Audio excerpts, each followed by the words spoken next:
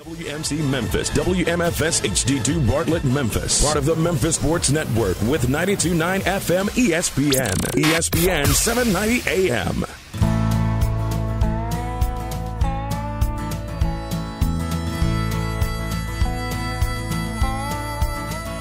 Watch the sunrise, new day's dawning, and it's calling you and me.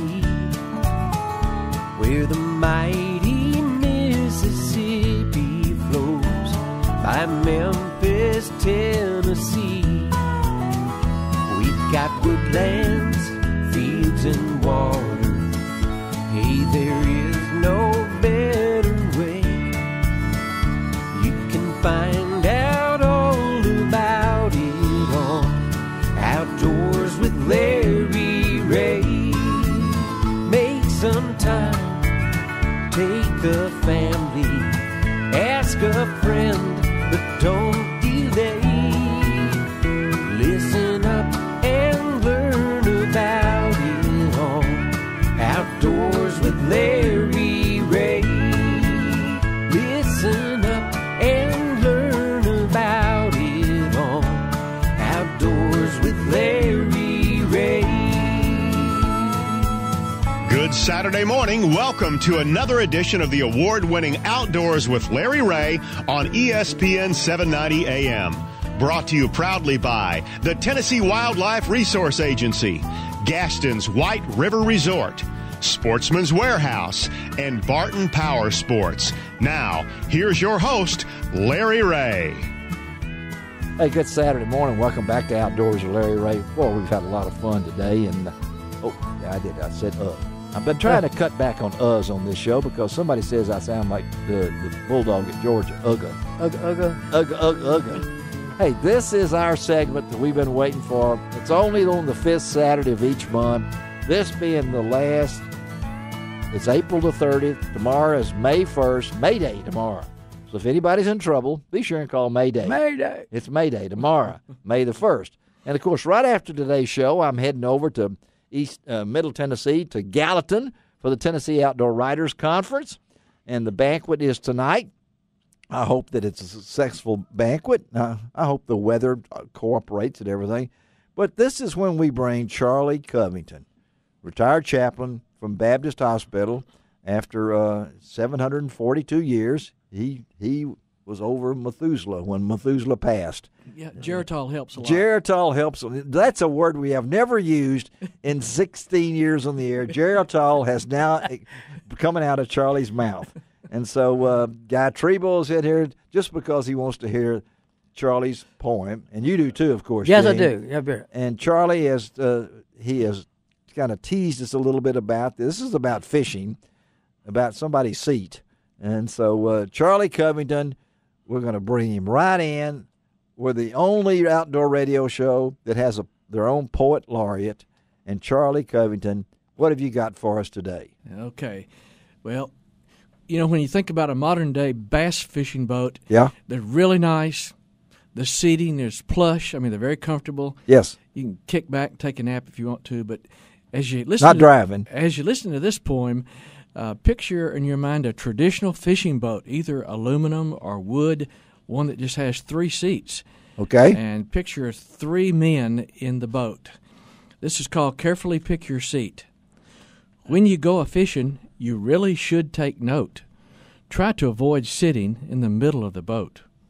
Ask to run the motor or else to sit up front, especially if you do not want to actually bear the brunt. Think about your placement when out on the lake and of the accidental trouble your buddies might make. An overhead cast may require just a little tack, but a sidearm cast may slam you in the back. Once when fishing with my brother and a friend of his, I was sitting in the middle just minding my own biz. He aimed for a cypress stump with his eye so keen, but he caught me on the back with his lucky 13. I felt the slap and sting of those 2 treble hooks. Then I made a grimace that changed my facial looks. He wiped the area well with an alcohol prep pad and carefully removed them, which wasn't all that bad. Those puncture wounds did heal, and in a day or two, but the spot was clearly visible, colored black and blue. Now, even in the happy times, like on a crappie binge, your buddy's sidearm cast can bring to you a cringe. Let's say you're in the middle, your buddy's in the bow, but all his interruptions are about to cause a row. He's calling for a minnow, but you are catching fish. You're wanting him to stifle, if you could have your wish. Well, in the kindness of your heart, a minnow comes his way, along with crickets and the worms, as well as time of day. You are there to fish, but he just wants to piddle. You're in an awful spot when you're sitting in the middle. Would you pass along the chips, then pass to me a Coke? All this endless passing was about to get my goat. Why can't he have his stash, and in an endless supply? No, you're in the middle, and on you he must rely. Could you pass another soda? They're in the red ice chest. My throat is really dry, and I'm about to make my nest. You offer to trade places. In fact, you offer twice. The next time that you offer, your tone won't be so nice. With all these needs to meet, now what is your take? You're tempted mighty strong to just toss him in the lake. Who said fishing is relaxing, promotes a peace and quiet? But if your buddy's needy, he just could start a riot. The next time you go fishing and have your choice of seats, sit up in the bow and less bother you might meet. Simply plan ahead and have all your bait at hand, and leave that third fisherman way back up on the land. Very good. I like that. Yeah. Who hadn't had that experience? That's right. I mean, who hadn't been in the middle of the boat? You know it? Yeah. And that's where you end up. And, of course, when I went trout fishing with Charlie, he didn't mind being in the middle of the boat because the guide was right behind him, right? Right. That's one of the times that the middle of the boat was okay. It was great. It was great, wasn't it? And I was up in the front, and luckily there wasn't low water, so I didn't have to put the anchor out. And we did overhand cast. We did overhead cast, and I didn't hook you, did I? No. No, I've done that before. Not to Charlie or anything like that. But, all right. So, Charlie, great poem. That'll be on lroutdoors.com. We'll get that posted. And, Charlie, that's you got to write. How did you get into that? How did you when did you start writing poetry?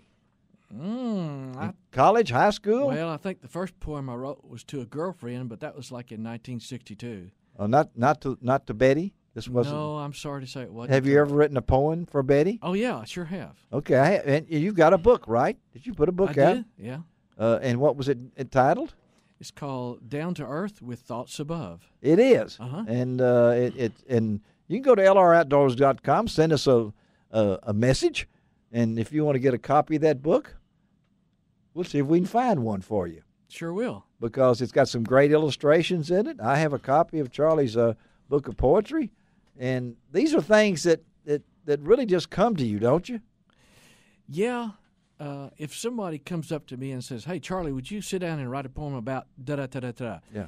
I can't do that. I have to kind of mull over the idea for a day or two and let something gel in my mind, and then it flows. If I sit down and try to force something, it's going to read that way. It's going to read awkward. I think that's one of your best right there. I mean, because to me, everybody's been in the middle of the boat. And I can still see my mother-in-law, my mother, falling out of the boat at Lake Conway. and my mother had a lawn chair in the front part of the boat, and she went she went in with a lawn chair. Oh, yeah, I can see that. I think my mother-in-law was in the middle of the boat, and she went in too, and we discovered that they were in about 4 feet of water. But about 10 feet away, they would have been in about 40 feet of water or something like that.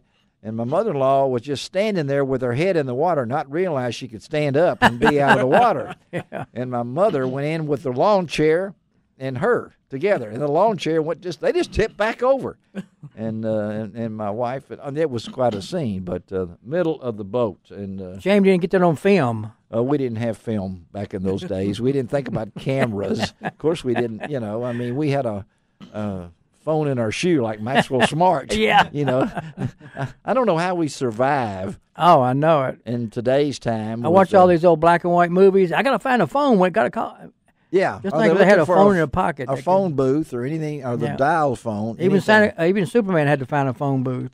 He did. Didn't Yeah. he? I hadn't thought about that. If he hadn't, he wouldn't have any place to Yeah, dress. nowhere now. Yeah. So thank you, Charlie Covington. Thank you. That was really good. It was good, Charlie. And I know. Do we have any courses going on now? Yeah, I got some set up at Independent Prayers coming up. It'll be in August. In August. And, of course, now TWR's got Hunter Ed Challenge coming up. I know you're going to talk about that on the next show. Yeah, we're going to talk about that next Saturday. And also, the WIAC. TWR has a thing called Toys, Tennessee Outdoor Youth Summit. And you've been to that. Yo, I love it. If you got any kids, you need to get on the internet, look up TennesseeWildlife.org. Yeah, tnwildlife.org. And look up Toys. Something about Tennessee youth. Outdoor Youth or something. Thank you. Tennessee Outdoor Youth. Summit. Yeah, Summit. that's it. And you have been to those. Oh, it's super. They spend a whole week and they stay in a hotel.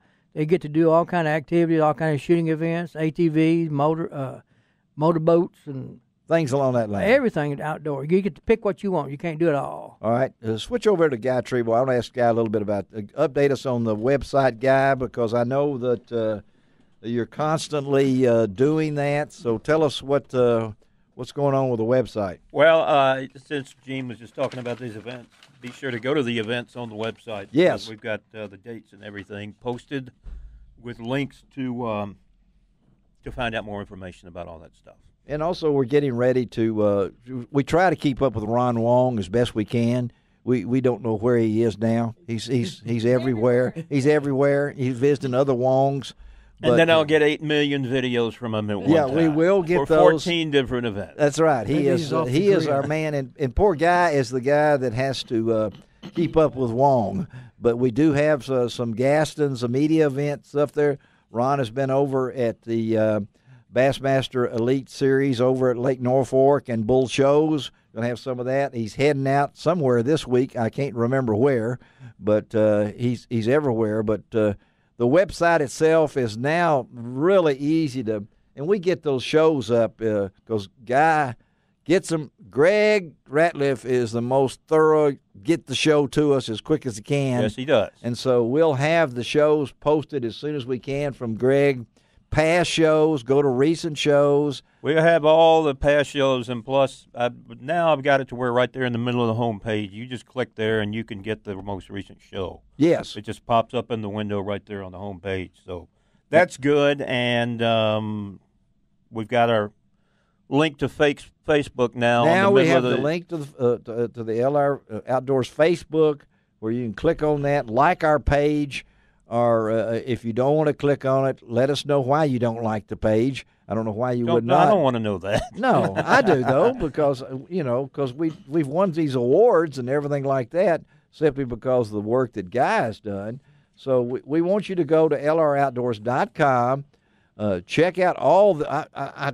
I guarantee you, there's more information on there than anywhere else that you'll find about what's going on in the Mid-South outdoors. And some good videos this time. Great videos. Did we get that cougar release video on there? Yes, it's on there, and that thing scares me to death. Those two guys releasing that cougar that had been caught in a trap. Watch that video. That thing that is amazing. From the Wyoming Department of Wildlife or something, and those guys got that cougar. This is not no little bitty cat. And we've got that video and other unusual videos we try to post on there, right? That's right. If there's an unusual video, if you want to send us pictures, we would love to have your photographs of turkeys you killed, anything, big fish. We've got tab razzbacks, and those two big shellcrackers that he caught at Orgill Lake, buddy. I mean, they're big. They're almost 2-pound shellcrackers. I mean, I know they're big. Yeah. And so if you've got fish, go to lroutdoors.com. Guy will get them on there for us, or email them to me, I forgot my web, What is it? lroutdoors.com. That's it. Okay. Guy Trebo, thank you. We're going to take a break right now. Guys in the studio. Charlie, great poem. We're going to finish it up with what maybe I think is one of the most important things we need to. We're going to talk about chronic waste disease that has affected the deer herd and the elk herd in Arkansas, and it's scary, guys. And we're going to come back and talk to Corey Gray. He's the deer program coordinator for the state of Arkansas, and Outdoors with Larry Ray. We'll be right back. You can find